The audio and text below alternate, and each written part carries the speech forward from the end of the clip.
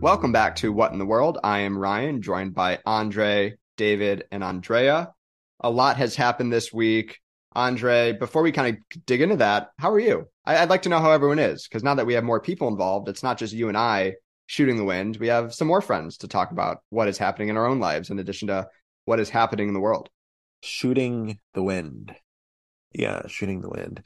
I'm sure you would like to know how I am, right? I'm sure you really would. Hey, we're actually friends in real I'm life. doing good. No, no, yeah, we are actually friends in real life, Ryan. No, it's been good. I have my Christmas decorations all decked out in my studio apartment and all of that. But and anyone else getting ready for the holidays? Ryan, are you getting ready for Hanukkah? I am getting ready for Hanukkah. I have a box of all my holiday stuff that I have slowly moved from the top shelf to the middle shelf. And in a couple weeks, it'll come out and I'll start to actually, put some Hanukkah decorations up. So yes, I'm excited. I'm also excited for Thanksgiving. It's not my favorite holiday. It's because I feel like the food's kind of boring, but it's always fun to get, together with family. So It's only boring if you make it boring. all right. I feel like If you talking make a about bland I'm done talking turkey. about personal things because now I just feel a little self-conscious now that you are roasting me at 8 a.m. in the morning. So I'm gonna kick it over to Maybe you someone could roast else. a turkey. Okay, I'm done. No, that's very fair. And I think the key words in your sentences, Ryan, were in the next few weeks, you'll be getting ready for holiday stuff. Andre is the only person I know who gets ready for for Christmas after Halloween. Before Halloween. I lugged that tree across DC on October 30th. Oh gosh. In the middle of the night in the downtown Washington, DC, I had a massive tree on my back or in my grocery cart. Oh my goodness. I'm sure Hilarious. people were, yeah. I don't know. I don't know if I could ever do it that early, but I admire the spirit for sure. David gifted me eggnog on like October 7th. Well, So, don't I mean, don't rope me into this. Yeah, Andre is the only one I know that has been getting ready that early, and was maybe the only person I know that is in line for pre-sales of eggnog. I am just busy getting ready for the holidays, although I haven't decorated anything. But I did get a tree this year, so still need to put it up.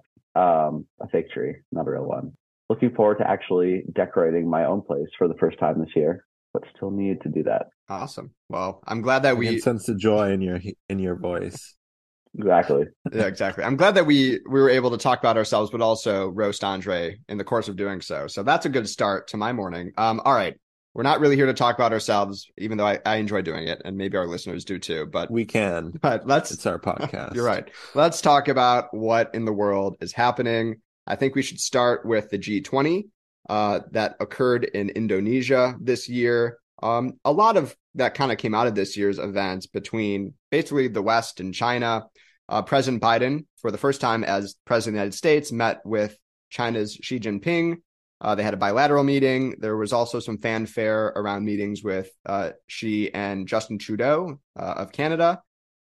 So I'd love to get people's thoughts on kind of the outcome of this G20. Not really a lot of substantive policy, but high geopolitics, some Russia condemnation, and just some interesting conversations on the sidelines. Well, Biden and Xi Jinping, I mean, they have a more long-standing relationship because back in the Obama administration in the early 2010s, when Xi was sort of the equivalent of vice president in China, he and Biden would meet. I think Biden had actually written about it in his more recent autobiography meeting with Xi Jinping and sort of the scene in the school and so on. So Biden knows Xi, Xi knows Biden, but this is the first time they've actually met in person since Biden took office, even though it's been almost 2 years.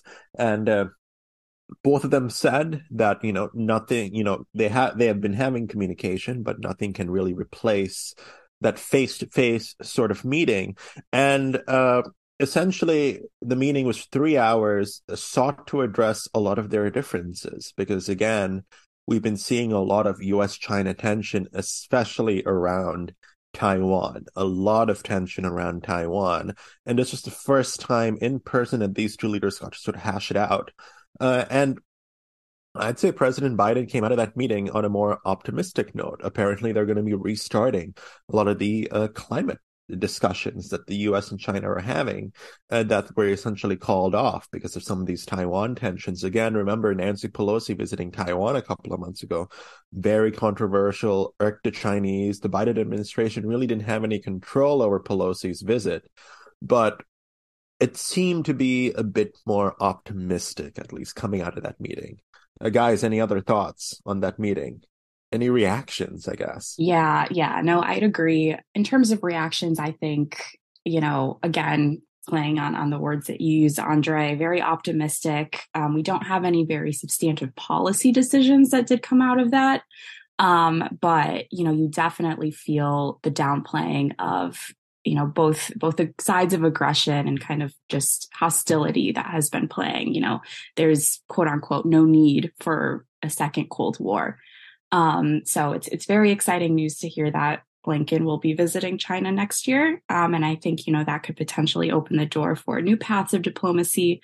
But, thinking ahead just to all the aggression around Taiwan, it's important to have diplomatic paths to at least think ahead to potential conflicts that would need to be resolved. Yeah, and I think it'll be interesting to see too. I know that, the talks were productive in a lot of ways, and also with Yellen meeting with China's top finance official for the Chinese National Bank, also apparently had some productive talks. But it'll be interesting to see what comes out of it. I know they did mention that even though they want to cooperate with each other, they're still going to be competitive. And Biden and some other Western leaders also laid out, I think, a response to China's Belt and Road Initiative.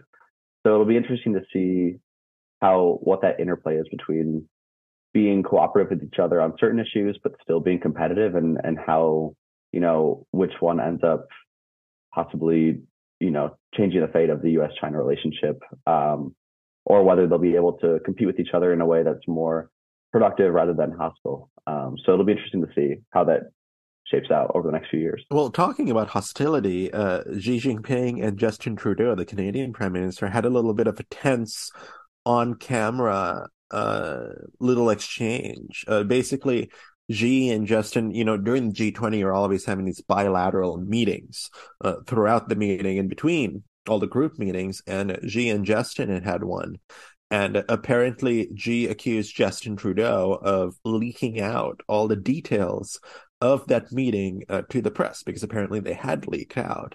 And Trudeau, you see this on camera, is like, well, we're committed to a free and frank and open dialogue in Canada. Xi was not impressed, and he just looked a bit annoyed, if not angry, speaking through his translator. But it was just an interesting moment to see that on camera, just because Xi Jinping, it just feels like he has such a curated image, right? And many other people have written this in articles. He has such a curated image. It's interesting to see him, I don't know, get angry in public on camera when he knows he's on camera. Yeah, it's a very interesting point, and it really seemed like he had swagger, right? When you looked at his body language, and he would kind of look to like away from Trudeau, almost like a disappointed teacher talking to a pupil. And the fact that like the mutual respect that he clearly demonstrated with Biden was not really present with Trudeau. And so I think this kind of shows that Xi is very comfortable on the world stage, that he knows China's place as a major power and doesn't maybe have the requisite respect for other world leaders. No, you nailed it on the head, Ryan. When I watched that video on Twitter, I felt as if I were being scolded myself. It was a little uncomfortable to watch, but you could see kind of how terse the conversation was and how quickly it appeared that Trudeau walked away. Yeah, it was just an uncomfortable moment for sure, even watching on the sidelines thousands of miles away. Yeah, very, very interesting. And so the G20 is always interesting. Another part of the G20 that, just to mention as we kind of transition into talking about Ukraine, is that Volodymyr Zelensky, the president of Ukraine, called it the G19, obviously because he doesn't want Russia to be included. And with that, a lot has kind of happened in the news surrounding the war in Ukraine. A missile landed in Poland, and in the initial kind of reporting of this, it was thought that maybe Russia had either deliberately or accidentally fired a missile that landed in Poland. Since then, NATO has come out, Poland has come out saying that it was a Ukrainian defense missile, most likely that landed in Poland. Interestingly, Volodymyr Zelensky and the Ukrainians have said that it was not their missile. So that kind of leads to kind of a clash of narratives. And again, the threat of escalation when we see things like this, of course, Russia has been sending barrages and just missile after missile into Kyiv and other surrounding regions, particularly in the east, but also in the west of Ukraine, which again borders NATO member states, including Poland.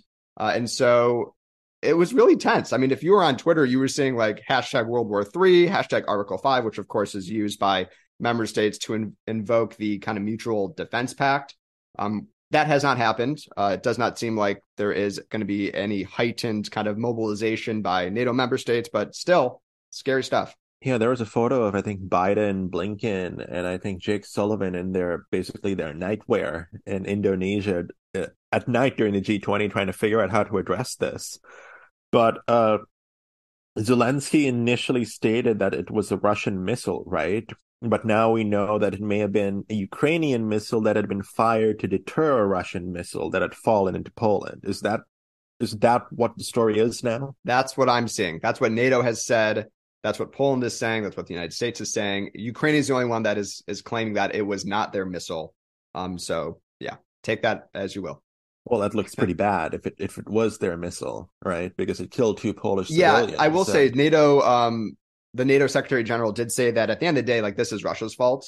Of course, Ukraine was attempting to defend themselves. And when you have defense missiles, right, I mean, it's imperfect. They're, of course, being fired into the air to strike down an offensive missile. And in so doing, right, it can either launch incorrectly, it could hit the missile and then maybe land somewhere else. And so, yes, of course, if it's a Ukrainian missile that kills someone, it's a problem. But the blame is still being levied on Russia when you're looking at the NATO member states. Going back to the G20, what was the condemnation of Russia like at the G20?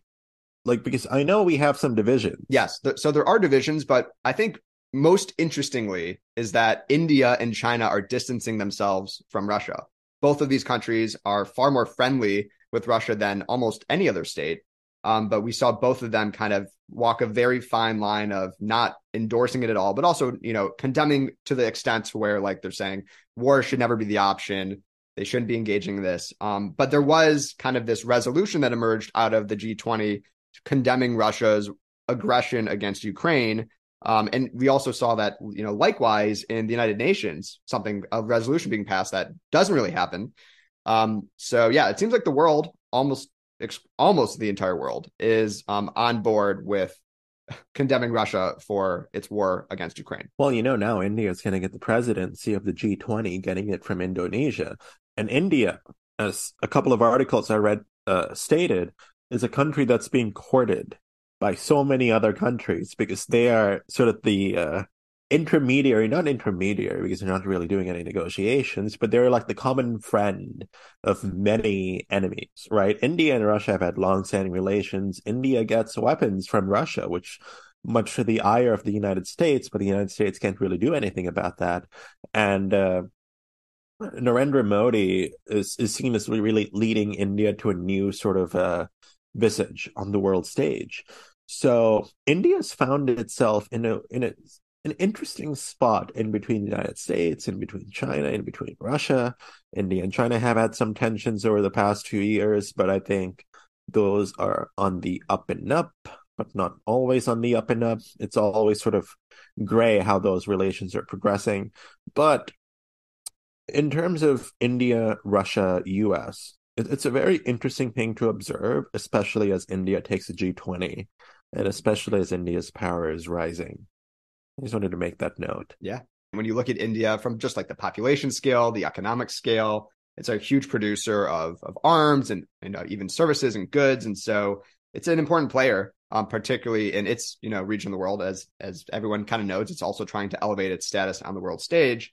And so I imagine the United States will be working extremely hard with its partners to elevate its relationship with India to ensure that it doesn't have any close relations with Russia or even have, a warming with China as, we talk about strategic competition among the world powers. Yeah, definitely. So I want to move into Iran. On social media, you may have seen a lot of posts about 15,000 protesters being executed or being given death sentences by the Iranian government, but that is false. Apparently, that report is false.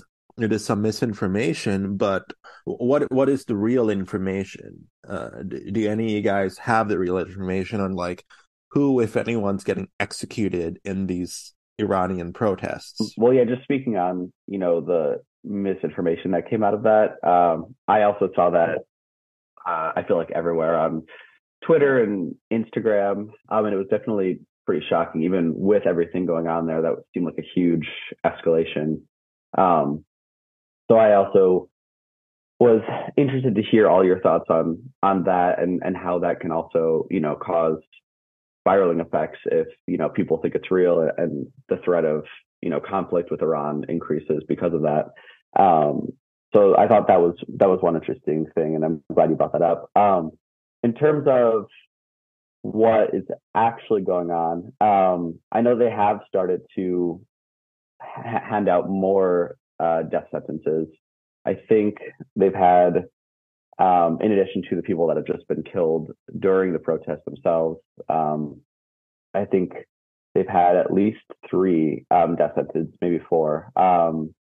And I'm sure those will continue to increase as it looks like protests are not dying down anytime soon, and are escalating in different regions of the country. So it'll be, I'm not sure how this will progress. I know that the Iranian regime has stated a no tolerance policy moving forward. I think a week or 2 ago was some kind of, end date they listed for protests, and that they were going to really ramp up severe penalties for anyone that continued past that date. So since the protests haven't really died down, I'll be, I guess, interested to see what happens there, and if, they back down in any way, or if they continue to ramp up their penalties and even death sentences for protesters. But it does look like, the 15,000 number was either misinterpreted or really blown out of proportion. Even Justin Trudeau shared that out. Even his Twitter account had shared that out. That's the prime minister of a major country. Yeah. I mean, I think it was shared by, I don't remember exactly which journalist was the first one that shared it, but I know it was definitely a known to, at least I think, known to be reputable journalist who got some false, I think they had a reputable witness, but the witness received false information. So it was, they weren't, I don't think, intentionally putting out false information, but it was just a kind of fluke error. But yeah, definitely kind of scary to see that, how quickly stuff like that can spread. No, exactly, David. I think I saw, at least a couple of infographics shared on people's Instagram stories with that 15,000 number as well. I think, it's also important to note that we've seen, Iran at least put a little bit of the blame on Western countries as well. I think in the past couple of weeks, I've read that, there are increased risks of an Iranian attack on Saudi Arabia. We see Iran potentially targeting individuals living in Western countries.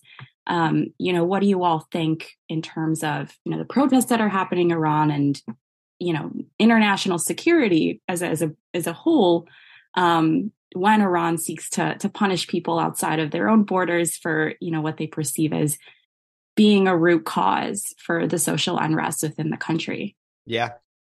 Again, I think we'll kind of follow to see the evolution of not only, Iran's response to these mass protests, but how the protest movement itself evolves.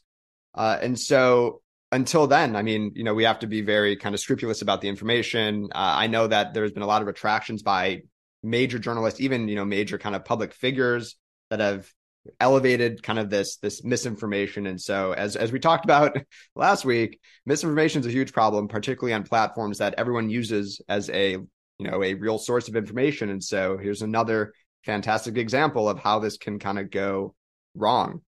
So, all right, moving on to something that I found fascinating. 8 billion people in this world spinning on this globe of ours. That has finally happened. I feel like we just hit 7 billion, and now a billion more. They were all in line for the Taylor Swift pre-sale yesterday too. Such a bummer, man. Couldn't get Oh those my, darn tickets. lame joke. But yeah, 8 billion people. It's crazy.